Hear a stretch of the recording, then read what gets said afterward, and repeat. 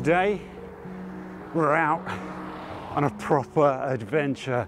We're doing one of my favourite types of walks. The great topographical writer Gordon S. Maxwell, author of The Fringe of London, which I'm always banging on about, a big inspiration for me, published in 1925. He says there are two types of topographical rambles. One is to go in search of the scent of a clue. The other is to go out into the unknown and discover what might be. Today's walk has two of those things, so it's like a kind of jackpot, a topographical rambler's jackpot. The scent of the clue is an incredibly mysterious and intriguing one that leads us into a world of mystery.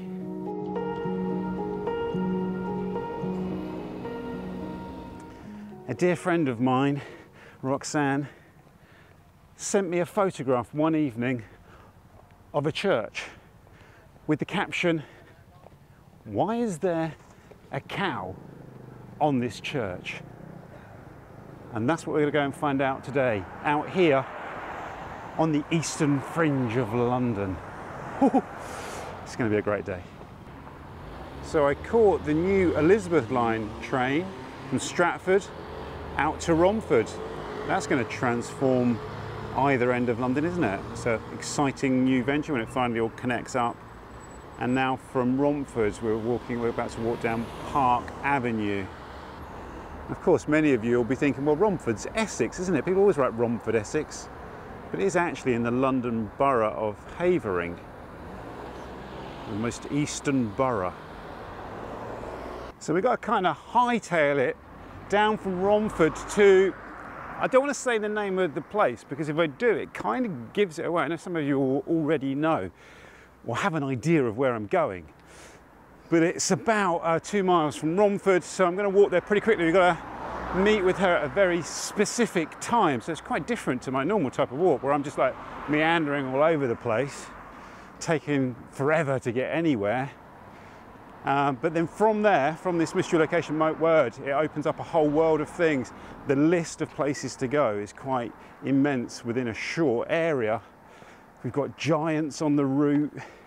We've got lots of resonant history. We've got a street of beautiful old 17th and 18th century houses, a number of grand residences. We've got a tithe barn, a medieval tithe barn. I mean, this walk is so rich. I just feel the excitement again, just welling up. I love it out here.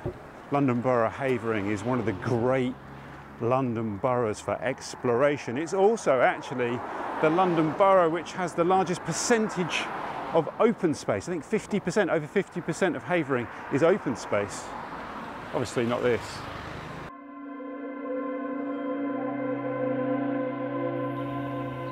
I'll link below to my walk along the River Rom, and you get the sense we're walking here. We're walking along a sort of like a high ridge, the eastern ridge of the valley of the River Rom. And of course on the other side you drop down to the valley of the Ingrebourne. So this is a watershed between two river valleys. Or it might not be a watershed, I might be overstretching my knowledge of geology and geography and anything like that really. But I think you know what I'm talking about. We've now turned onto a Roman road, which adds to the mystery that we're trying to unfold in front of us. Now, the cow on Roxanne's church, to me, from the photograph, looked like a bull. So the question becomes not so much why is there a cow on this church, but why is there a deeply pagan symbol on this church where there should be a cross? I have my own ideas, but knowing that if I just rushed headlong into expressing those ideas in a video, Rupert Ferguson would be there at the top of the comments pointing out my mistakes. You'll see it, just go back, anything sort of Roman related, prehistoric related, Bronze Age, Rupert will be in there with a ream of information. So I thought I'll get in first, and I messaged Rupert, and he pointed out to me actually that the church we're going to sits on a Roman road. That's where we're walking now, along this Roman road here, along which we've discovered a number of Roman burials. I think there might have been military burials, and there were a number of other Roman structures along this road. I'm leading you to where we're going with the story, but you have to wait.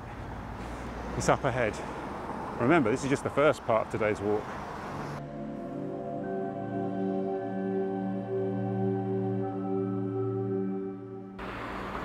The Harrow pub here looks decent. It's got a nice big garden. Standard pub fare would be a good stop-off point for a Roman centurion or two on the long march from London to Chelmsford. See, these are the kind of real treasures you get in the outer suburbs. This is a really intriguing... It's all right, carry on. Sorry, thank you. This is a really intriguing house, isn't it? What is that? It's some sort of arts and crafts type thing, isn't it? Sort of mock Elizabethan, mock Tudor, sort of medievalism, the sort of thing William Morris would have loved. It's called the Foy. That is a house with a story, and I think that story will be found in the comments. And what I already like about today is that I've seen at least 4 or 5 other walkers, people with their bags on, heading out. You can tell, we spot each other. And I've just seen a fellow on the other side of the road there. There's been quite a few. I like that. It confirms what I think about the London Borough of Havering. It's a place where adventures begin. It's supposed to be a place where adventures end. Harrow Lodge Park.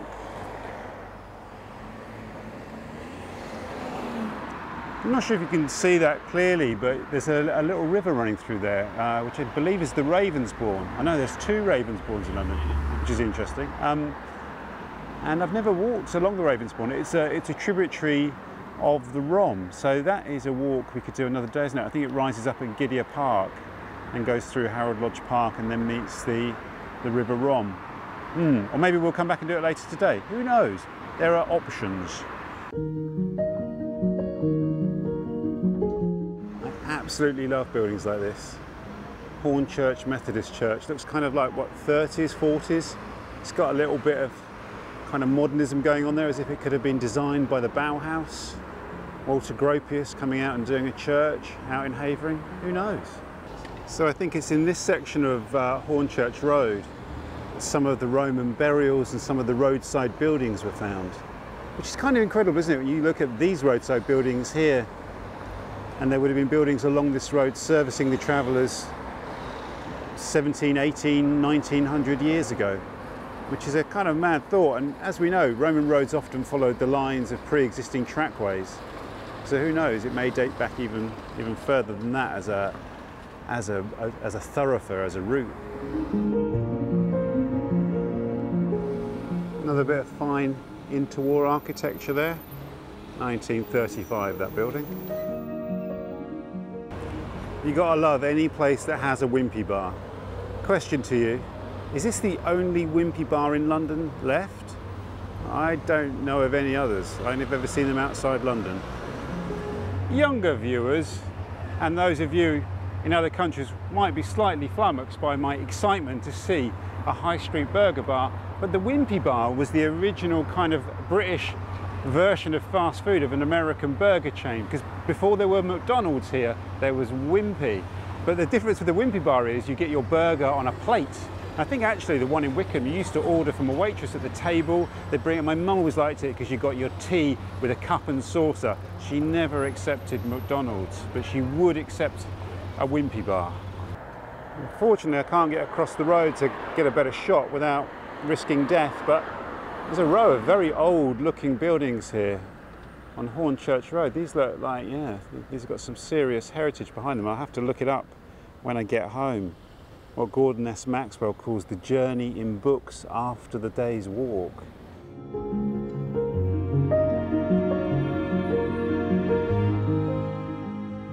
So I think that is the spire of our Bull's Head Church poking up there into the sky. Right, onwards. Wow. And just next to the church we have this amazing timber framed building here. What an absolute beauty. I'm going to speculate, I don't know how old it is, I'm going to speculate actually this is another sort of like arts and crafts type building. Could be like late Victorian or sort of like, you know, Edwardian. I could be completely wrong, and maybe it is really old, but it's going to be interesting. It's got a story, isn't it? This beautiful old lich gate here gives us an indicator of the age of this church. It's seriously old. So whilst I wait for Roxanne and her family to arrive, I'm just going to eat a co-op sandwich, egg and bacon sandwich. I kind of blew it a little bit. I did go around to check this was the right church, and it's a good job I wasn't filming, because I did exclaim with a loud expletive. Such was the reaction to what I will show you once Rox and her family are here. Wow, is all I can say.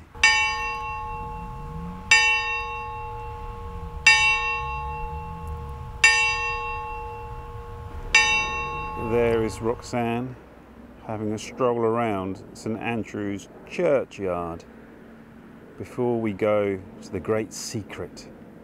So now I can reveal the location. I've dropped in hints, I've done a bit of foreshadowing when we passed the Hornchurch Food and Wine. You've seen various other mentions of Hornchurch on the roads. Obviously, this is where we are. Now, I haven't actually, I'll be honest with you, Roxanne's arrived and she just started filming. Hence, look, my hand's in the shot here and I'm close to the camera. However, I haven't actually looked at my notes yet, and I make enough mistakes as it is. I've actually made some notes. I've done some research for this. I couldn't let Roxanne down.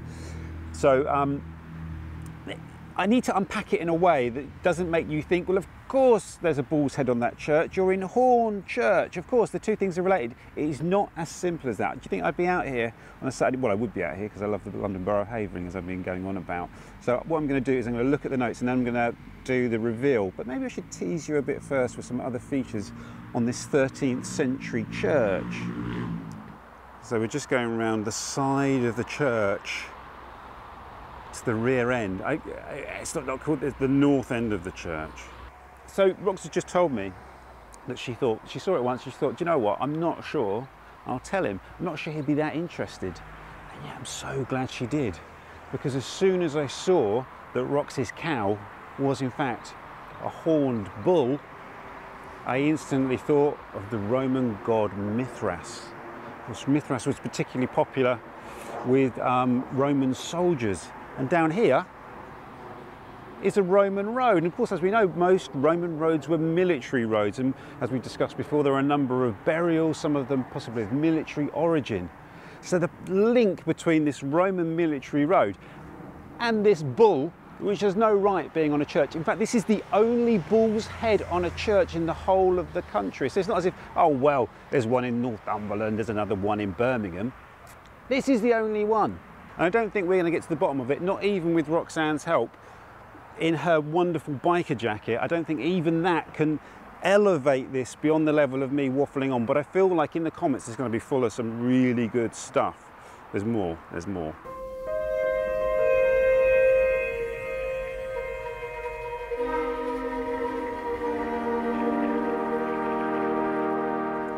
The first mention of the horned church, I'll put the Latin up there, but it's Monasterium Cornutium or something.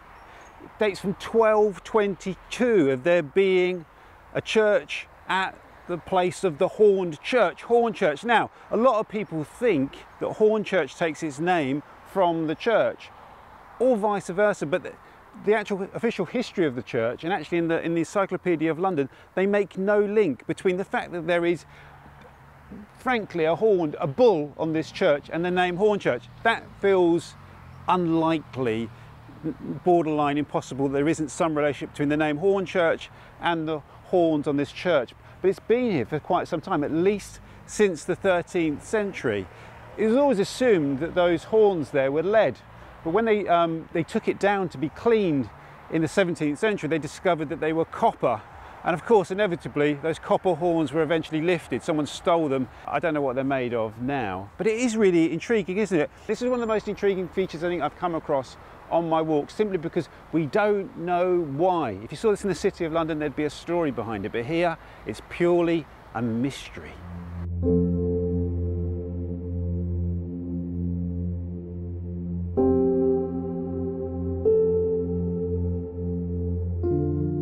having another look at my notes, the bull's head was used as the symbol on official seals. So maybe it's possible that they put the bull's head on the church because it was on the seals, but it's really strange that they wouldn't see the inappropriacy of a bull's head. In that position, you could put it anywhere else. You could put it inside the church, but putting it on that end where there should be a cross is really strange. There's a beautiful tree here actually at the end.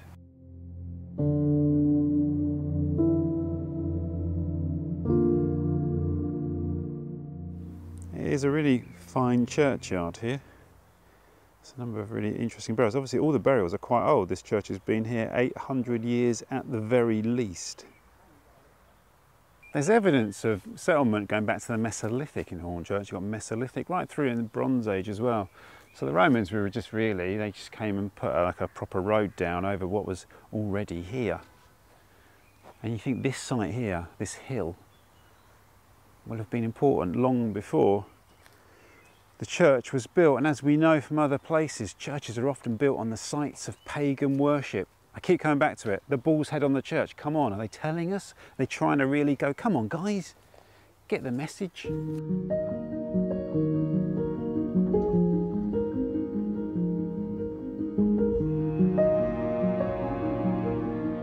So Roxanne, look at this here. We've got the church door, and then just to the right of the church door is that little alcove there. That is for something, isn't it? Do you know? I don't. I think it might have been something for leaving alms, like people could leave donations for the church, or maybe the church would leave something there for the poor people, like bread or something. I feel like it's something like that. So Roxanne's pointed out what a wonderful keyhole this is, and obviously what a wonderful key would go with it. So Roxanne was wondering whether the lich gate was made from the reclaimed timbers from a ship, because apparently that was something that happened, and it's an intriguing idea because they are really impressive timbers. So we're now going to move on to a place where I don't know how I've not been here in a video before. In fact, I've never been here before. People have been telling me about this place for the best part of many years. I mentioned here my lovely friend Nicola, who lives in this area, and she first told me about the next location, and I have no explanation for why I've never been here, but I am incredibly excited. And it is, well, it's no longer in view, but what is in view is these amazing houses. Look at this. Look at this amazing row of houses here, Hill Court. Probably some sort of like charitable or social housing, I would have thought originally. There's little details there, you know, it displays a real care. So here, slightly overlapping with my walk along the Ingrebourne, which was following the route of the London Loop. I did a couple of sections of the London Loop through here. That was a glorious walk, and past Upminster Bridge Station. The zoom on my camera isn't quite good enough to pick out, but some of you may see something magnificent poking above the trees. And here's the beautiful river Ingrebourne, which I've walked along before, and I'll link to that below. That was an amazing walk, highly recommend it. It's also sections, I think 22 and 23 of the London Loop, something like that. One of the most beautiful sections. So Rox has pointed out these doors here on these houses. These are clearly quite old cottages here, and hopefully later actually we will look at some other old cottages in the area, because we're now in Upminster, and Upminster is a very, very old part of London, predates the Domesday Book.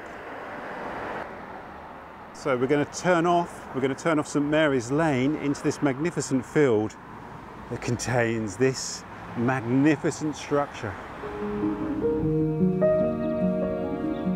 This magnificent windmill was built in 1806. There was a windmill here before that. It's much older, which leads some people to believe this is an older windmill, but it's really like, when you see a windmill, it is like you're seeing this magical beast, which of course makes me think of Don Quixote, the legend of Don Quixote, the wonderful book by Cervantes. Is it Cervantes? My Spanish is non-existent, so I've probably mispronounced that. But of course in Don Quixote, where there are a field of windmills, he sees a field of giants. And of course, he then charges at the windmill and it throws him off his horse into the air. The sails of the windmill catch hold of him, and in some ways confirming that he was fighting against a beast. And of course, even then, when he accepts that they are windmills, as Sancho Panza has been telling him, he says that sorcery has turned the giants into windmills. I really love that. Of course, what I love about the legend of Don Quixote is Don Quixote was a character who lived in a world of the imagination. He saw the world he wanted to see in his own mind, this romantic age of chivalry, which is a really beautiful idea. So when he saw where other people saw windmills, he saw giants, and so on and so forth. I haven't read the book. I did read a couple of summaries, because there's that idea of tilting at windmills, that idea of fighting imaginary beasts. But also, I think what Don Quixote tells us is that you can see the world the way you want to see it. And it's kind of what we do on these walks, isn't it? Like, we look at the landscape as it appears, but we seek to see somewhere beyond.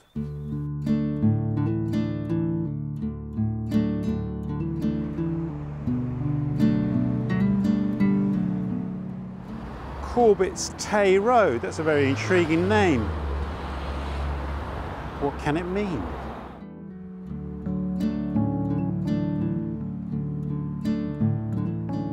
So Upminster literally means the large church on high ground, and the church they're referring to is this one here, St Laurence's Church. I think it has some connection to Waltham Abbey. I think it maybe paid tithes to Waltham Abbey, or maybe it was land that was given to the abbots and the monks of Waltham Abbey, the final resting place of King Harold, of course, and featured in a number of walks. But the astonishing feature about this church here, for me, you can see that tower there behind me. It was here, there was a reverend here, Revd William Derham. And he seems to have been quite an unusual kind of clergyman for his age. In the early 18th century, late 17th century, he was an avid scientist and conducted a number of scientific experiments, not the kind of woo-woo stuff, but like proper science. He was a fellow of the Royal Society. I think he was a kind of, I'm not sure, a colleague of, but he would have been in the same sort of circles as Sir Isaac Newton. And it was here, from this church tower, that he made the first accurate recording of the speed of sound. It's incredible, isn't it? The speed of sound was first recorded here from this church tower. Just let that sink in a moment. Apparently the method he used is he used a telescope from the church tower to observe someone firing a shotgun in a nearby field, and somehow from the flash of the gun to the sound reaching him, that is how he calculated the speed of sound. It's amazing. So for those of you that are more mystically minded, I'm thinking Rupert already teed up.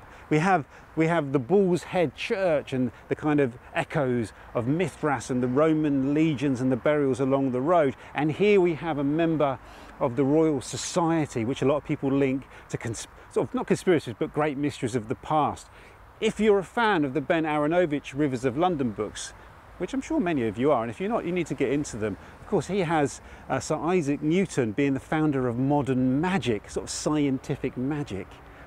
The police officers, the magic police, are called the Isaacs, that's their nickname. So there's all sorts of stuff connecting here. Something, you can make, if you're the psychogeographers in you, Ian Sinclair, I would say, would have an absolute field day with some of the things here, and we're only halfway through.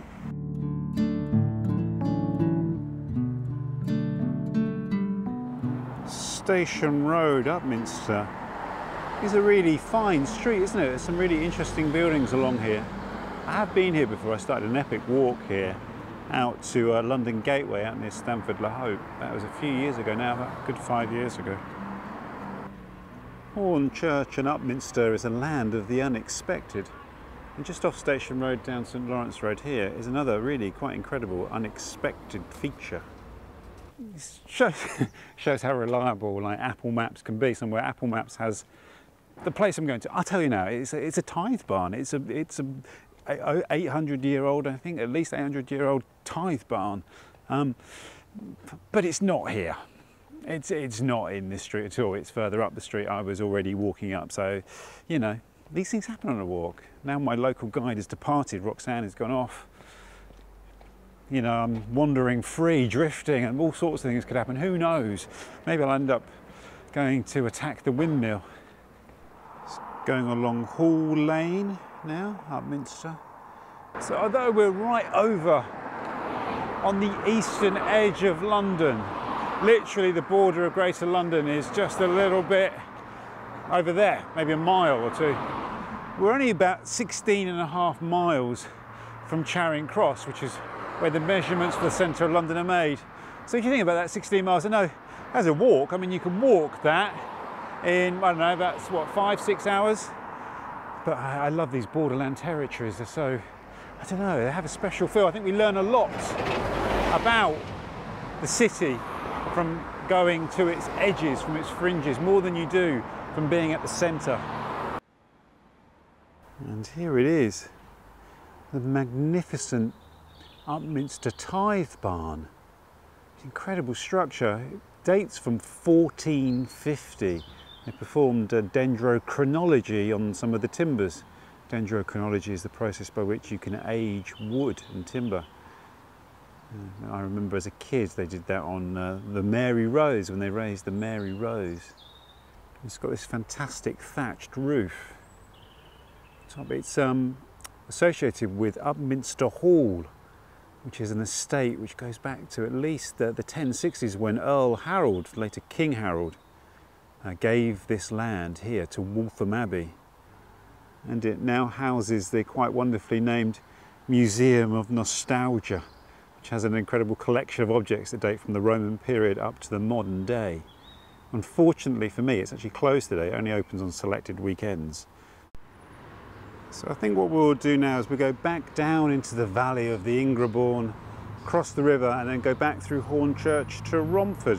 A couple of places in Hornchurch I'd quite like to have a look at.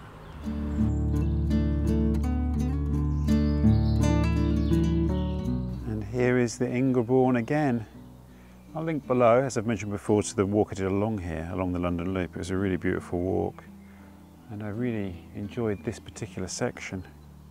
So we're going to walk around the edge of this field and then through the houses on the other side to the final sites, locations on this really quite magical walk today.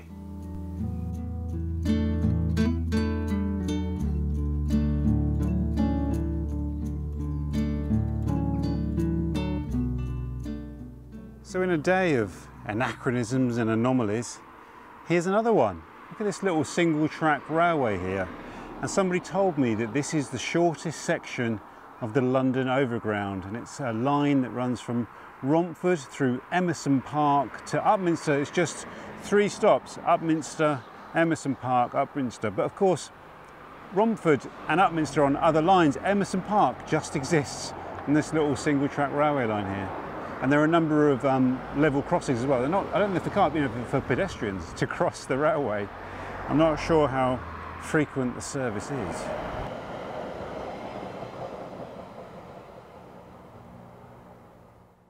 And here it is, the little crossing across the railway line. These things are quite rare in London, and obviously, you know, to be treated with extreme caution. So we'll cut across St Andrew's Park, which is a nice back reference to the church near the beginning of this walk. And that takes us up to the High Street, or I think it's called North Street actually. So here's a fascinating little fact on the park information board here. It says, look, the railway cutting adjacent to St Andrew's Park, which is the one we just saw, is one of the most important Ice Age sites in Britain. It's the type, it is the type site of Hornchurch Till, a deposit of boulder clay laid down by a glacier or lobe of ice from the Anglian ice sheet in the Ingrebourne Valley about 450,000 years ago, and marking the maximum subtle extent of the ice sheet during the whole of the Ice Age. That's incredible. Here we have the kind of civic heart of Hornchurch. We have the library on one side of the road, and facing it, we've got the Queen's Theatre, which looks like a very sort of modern building. I think it's like a 300-seat theatre. We don't have one like this in Waltham Forest, so you're very lucky, people of Hornchurch.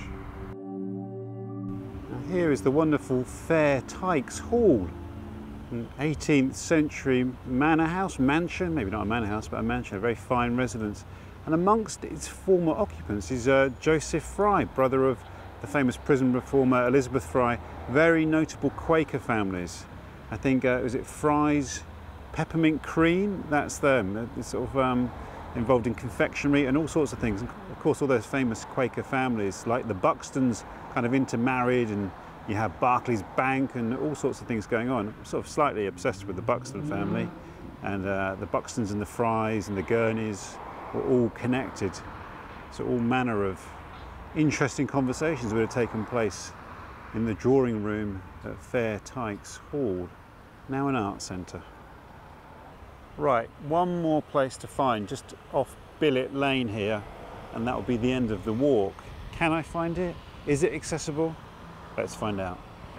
And here is the entrance to Langton's house, which will be a fine conclusion to our walk. I mean, I haven't seen it yet, but it looks like it will be. And isn't this beautiful? You wouldn't necessarily know it was here from the main road, but this is Langton's house, which is a Grade 2 listed 18th century house. Very grand it is indeed. And the grounds were laid out by Humphrey Repton, the famous landscape gardener who's left his mark all around London, including Hyams Park, which is not a million miles away from here. Isn't it a majestic building? It's now like a wedding and events venue. Among the former residents were a captain of the East India Company associated with Blackwall docks. There's also a Huguenot family lived here, and a family of famous brewers. I say famous, I can't think of the name of the brewery, it just said famous on the information board there, so I'll take that at face value.